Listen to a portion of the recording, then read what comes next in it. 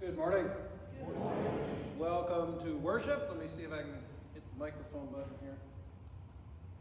Still getting the hang of things, microphones and announcements and all the things that will come in time, but we are gathered here for the purpose of God's invitation to give us His love and His forgiveness. So that is why we are gathered this day. I also have to get the hang of making announcements. Anybody have anything? No? Okay. I know we do have Kyle, if you just want to mention what's happening right after service. We're going to have a very quick donors meeting to extend a call to a fifth grade teacher for the day school. That will be the only item on the agenda. So please, after the closing song, just remain seated. You also may have noticed a little something new in the sanctuary here. Not David, but the other thing, the three-legged thing. And we are going to be broadcasting our services here from the sanctuary. In this day and age, it's something that probably needs to be done. People aren't able to get out as they once were. So we have the privilege and the opportunity and the know-how to broadcast our service into the homes of people. And that is such a blessing for us. So just know that the Word of God is being proclaimed not only here, but through here and out into the world. That's all I have for announcements, unless there's something that needs to be mentioned. Seeing none, let's stand then for the singing of our opening hymn.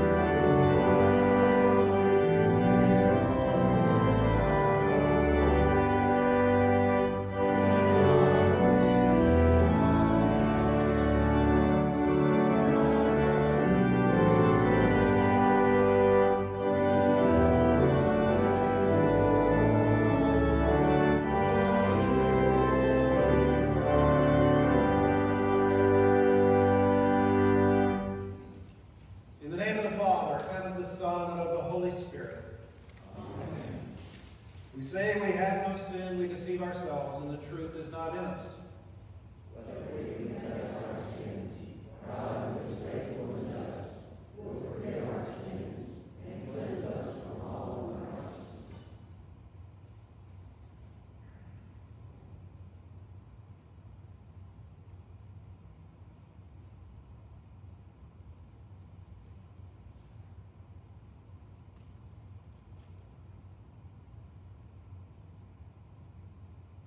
then confess our sins to God our Father. Most merciful God, we confess that we are by nature sinful and unclean. We have sinned against you in thought, word, and deed, by all we have done, and by all we have left undone. We have not loved you with our whole heart. We have not loved our neighbors as ourselves. We justly deserve your present and eternal punishment. For the sake of your Son, Jesus Christ, have mercy on us. Forgive us, renew us, and lead us, so that we may abide in your will and walk in your ways, to the glory of your holy name. Amen. Almighty God, in his mercy, has given his Son to die for you, and for his sake forgives you all your sins. As a called and ordained servant of Christ, and by his authority, I therefore forgive you all your sins in the name of the Father, and of the Son, and of the Holy Spirit. Amen. The Lord be with you. And also with you. Let us pray. Almighty God, by the working of your Holy Spirit, grant that we may gladly hear your word, proclaiming among us, and follow its direction. Through Jesus Christ, your Son, our Lord, who lives and reigns with you in the Holy Spirit, one God, now and forever. Amen.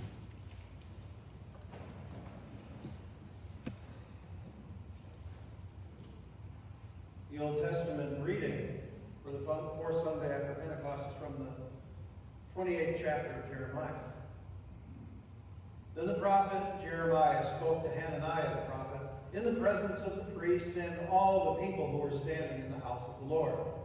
And the prophet Jeremiah said, Amen. May the Lord do so. May the Lord make the words that you have prophesied come true, and bring back to this place from Babylon the vessels of the house of the Lord and all the exiles. Yet hear now this word that I speak in your hearing, and in the hearing of all the people.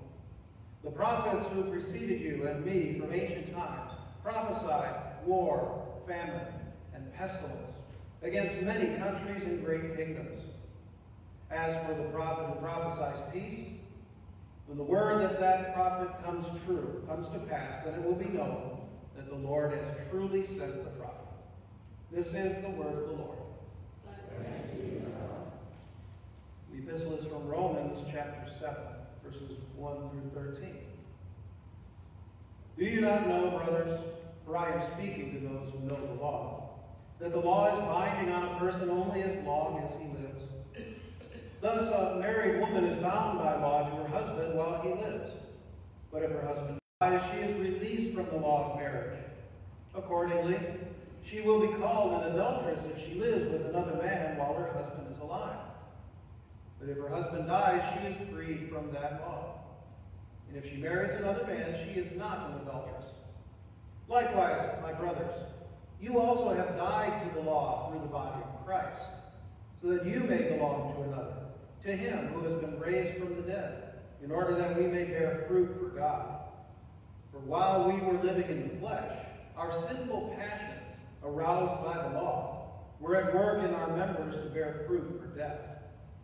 But now we are released from the law, having died to that which held us captive, so that we serve not under the old written code, but in the new life of the Spirit. What then shall we say? That the law is sin? By no means. Yet if it had not been for the law, I would not have known sin. I would have not known what it is to covet if the law had not said, you shall not covet.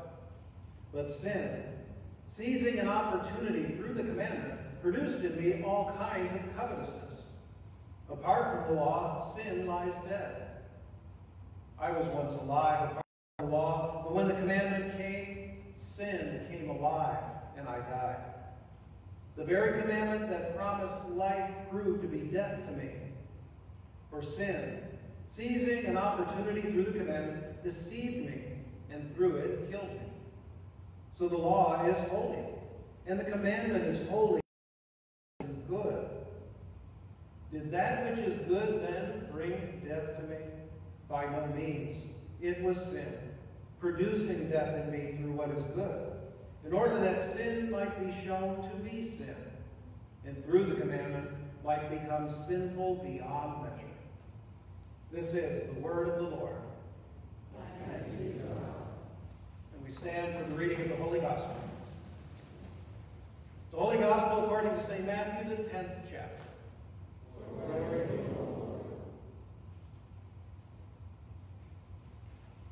Jesus said, "Do not think that I have come to bring peace to the earth.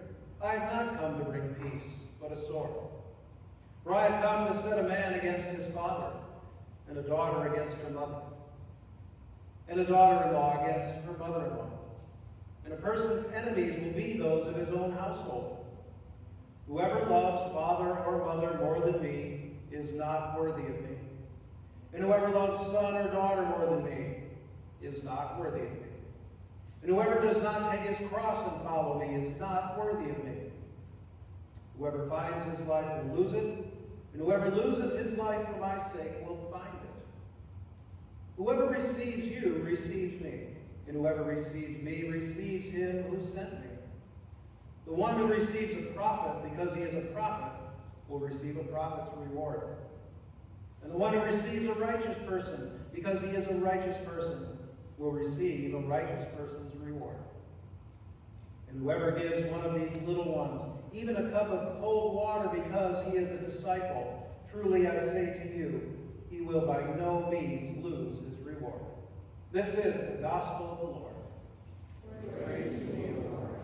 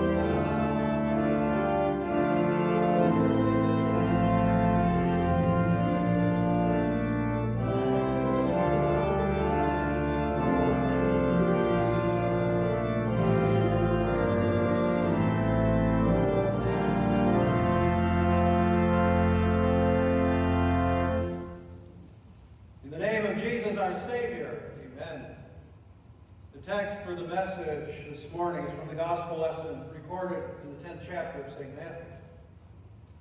This reading from Matthew continues what some of you may remember from last week, is somewhat of a troubling discourse from Jesus as he sends out the disciples and ultimately the church, sending them out to proclaim the gospel.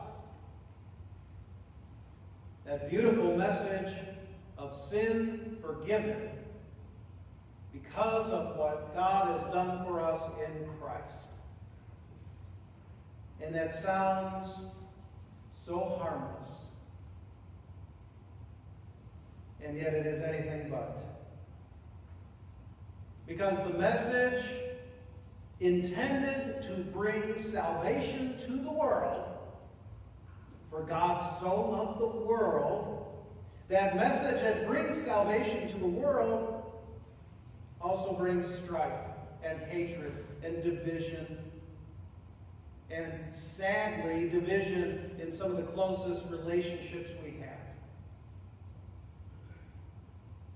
The first verse of the text for today, Jesus said, "Do not think that I have come to bring peace to the earth. I have not come to bring peace, but a sword." So far the text, dear confused and perplexed brothers and sisters in Christ, we should be confused, a little bit perplexed. Why? Because Jesus said, "I have not come to bring peace, but a sword." And the words from the prophet Isaiah may be running through your mind now, where Jesus, the promised Messiah, Isaiah writes 700 plus years before the Messiah comes, he calls him what? The Prince of Peace. The one who will come in the name of the Lord, the Messiah, the chosen one, the anointed one, the one who would make all things new. Isaiah says this one is the Prince of Peace. And he comes, and what does he say? I didn't come to bring peace. I came to bring a sword. And we're confused. Because we know from history what the gospel message has done. It has saved countless souls, but it has also caused that division of which Jesus speaks. Our confusion comes because we have an understanding of what peace is, not based upon what Jesus has come to do. We have our own definitions of how peace is achieved, what it is and how it is achieved. That's a challenge, because we need to understand God's word for us, the message of Christ for us, especially when it comes to that peace that we so long for. So what do? We stand in front of God and we take lead. And we tell God, this is how peace can be achieved. And we do it in several ways as humankind over the centuries, the millennia. We seek peace how? Through option one, that superior show of force. So that the enemy looks at you and says, I'd be foolish to come up against such a force. It's overwhelming, it's devastating.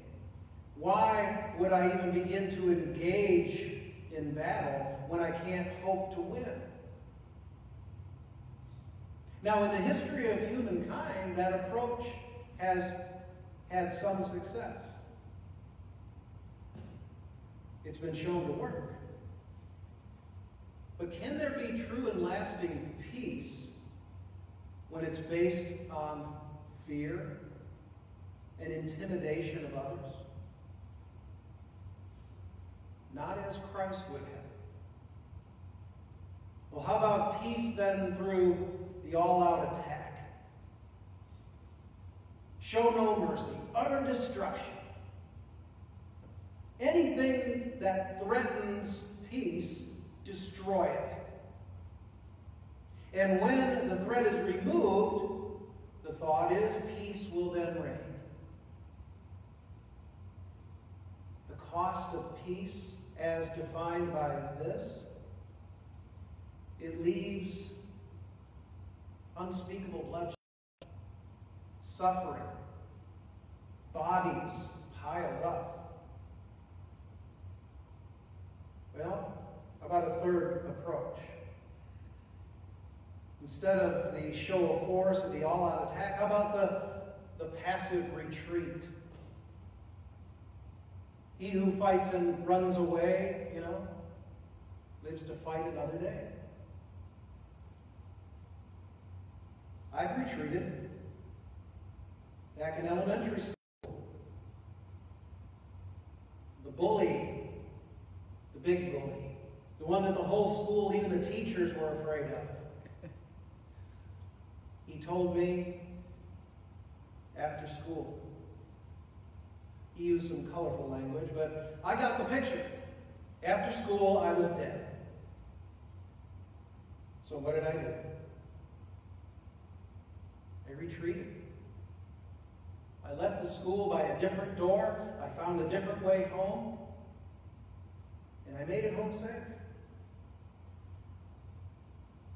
But I had to go back to school. The retreat, how far, how fast, and how long does one have to run to be at peace? You can see the flaws in all of these. Flaws because they're not what Jesus is talking about. The fatal flaw in all these approaches is that they have the same starting point. And that's me. And that's you. And that's all of human history that seeks peace apart from the way Jesus defines it. Some of you may remember a song. It was actually written back in the 50s by a couple named Miller. It was redone many, many times, sung by a lot of rural choirs throughout the years. Let there be peace on earth. Right? It's a pretty song. Let there be peace on earth, and let it begin with me. You see the problem. Let there be peace on earth, and let it begin with me. What did Jesus say about that? He said, out of the heart comes what? All manner of evil. Let there be peace on earth, and let it begin where it can actually occur, as God desires. And it isn't me. And it isn't you. It is through Christ alone, who comes to be the true Prince of Peace, doing so by suffering the sword. He goes to the cross. And what happens to him on the cross? He suffers and dies and is actually pierced with a sword. By his wounds, Isaiah would also say, by his wounds we are healed. And Paul would say it so beautifully, we have peace with God through our Lord Jesus Christ. Not through our own hearts, not through our own sinful desires, not through anything that mankind can ever come up with, but only through the way that God intends. Because the price of peace was paid by the Prince of Peace. We gather in his name. We gather in the name of Jesus, who gives to us peace. My peace I give to you, he says, not as the world gives, but as the Father sends me. I bring you peace, and now I send you. That's true peace. Peace that transcends all understanding. Peace that comes and transcends all the disasters of humankind. Peace that comes in the midst of pandemic. Peace that comes in an unsure future. And peace that allows us to go and to serve. And peace that looks unlike the world can even understand. Peace that comes from offering a cup of cold water to someone who is thirsty. Peace that comes through offering food to someone who is hungry. Peace that comes from comforting someone who is hurting. Peace that comes from God to us and through us. And the peace of God that passes all understanding, keep your hearts and minds through faith in Christ Jesus to life everlasting. We go in peace to serve the Lord. Thanks be to God. At this time, I invite you to please stand. And we will confess our faith with the words of the Apostles' Creed. I believe in God, the Father Almighty, maker of heaven and earth, and in Jesus Christ, his only Son, our Lord, who was conceived by the Holy Spirit, born of the Virgin Mary, suffered under Pontius Pilate, was crucified, died, and was buried. He descended into hell. The third day he rose again from the dead. He ascended into heaven and sits at the right hand of God, the Father Almighty. From thence he will come to judge the living and the dead.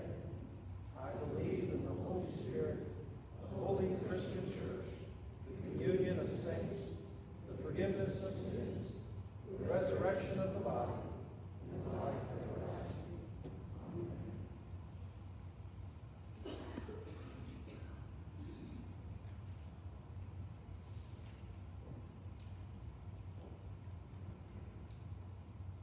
Let us pray for the whole people of God in Christ Jesus and for all people according to their needs. Most merciful God, Lord of heaven and earth, we pray you so to rule and govern your church and all pastors and ministers, that your church may be preserved in the pure doctrine of your saving word, defended against all adversity, and protected from all adversaries, and thereby faith may be strengthened and love increased in us. Lord, in your mercy, hear our prayer. Grant health, wisdom, integrity to all who are in authority over us, especially for our president and vice president, the governor of this state, the Congress, all legislative bodies, all judges and magistrates. Empower them with your spirit and with respect to your word, that they would serve your good pleasure for the maintenance of righteousness and the punishment of wickedness, so that we may all lead a quiet and peaceful life in all godliness. Lord, in your mercy, grant to those in trouble, want, sickness, anguish of labor, peril of death, or any other adversity, the healthful spirit of your grace for healing, strength, comfort, and relief. Bless especially those who suffer for the sake of your name and for the proclamation of your word. Hear us on behalf of those who have requested our prayers and those we name before you silently in our hearts. Grant to them all courage to stand firm in their afflictions, and grant to them patience until the day of your deliverance. Lord, in your mercy, preserve us, Lord, from pestilence and every evil. Give to us favorable weather. Cause the fruits of the earth to prosper, that we may enjoy them in due season, and offer you praise and thanksgiving for all of your goodness. Lend your blessing to all honorable vocations and honest industry, that we may serve where our skills and abilities may be of most use. Bless the arts and music, that we may please you and be encouraged by all that is good, right, true, and beautiful. Lord, in your mercy, hear our prayer. Give to all husbands and wives grace to live together in love and faithfulness. Bless the homes and families of your people, that they may be places where your name is honored and love is nurtured.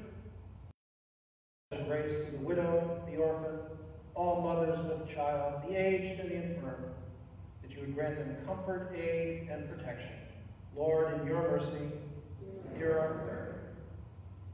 All these things for which you would have us ask, we pray you to grant, for the sake of the bitter sufferings and death of Jesus Christ our Lord, who taught us to pray together. Our Father, who art in heaven, hallowed be thy name. Thy kingdom come, thy will be done, on earth as it is in heaven. Give us this day our daily bread, and forgive us our trespasses, as we forgive those who trespass against us. And lead us not into temptation, but deliver us from evil. And the power and the glory forever and ever. The Lord bless you and keep you. The Lord make his face shine upon you and be gracious unto you. The Lord lift his countenance upon you and give you